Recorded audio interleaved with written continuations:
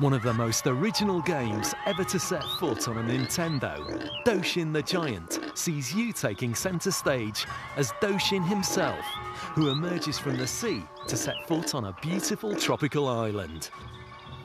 Named after the sound his feet make as he walks around, you must help Doshin please the island's inhabitants by raising and lowering land and moving trees to help them build bigger settlements that comprise everything from temples to farms and beautiful gardens. By completing good deeds, you'll earn hearts and will grow in size when you earn 21 of them. There's no time limit to the game, but should you want to turn evil, you can turn into Red Giant Jashin, who can use fireballs to crush villages and grow bigger by soaking up all the hate on the island. Doshin the Giant.